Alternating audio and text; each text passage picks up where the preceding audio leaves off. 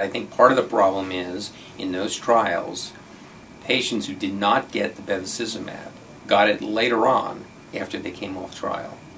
So in fact, if you're looking at how women do with ovarian cancer in terms of overall survival, in this country, they're effectively all getting bevacizumab.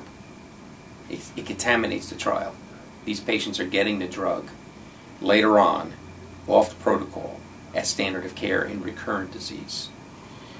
So, does that mean that we're actually missing an impact of bevacizumab on overall survival? Because both arms are getting it, it's possible.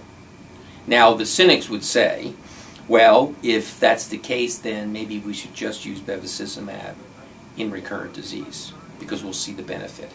The problem I have with that is that, first of all, there may be patients who miss it. When some patients will recur with ovarian cancer, they'll get very aggressive disease, they'll get ascites, and they're so sick you can't give it to them.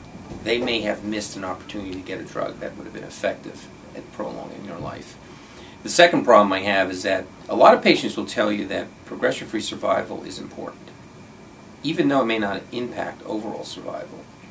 Progression-free survival is important because they don't have tumor, they feel comfortable, they don't have the anxiety of the concern about the fact that the tumor is coming back. So for a lot of women with ovarian cancer, they would be inclined to tell the FDA, if I can get a drug that delays the recurrence of my tumor, that alone is good enough for me.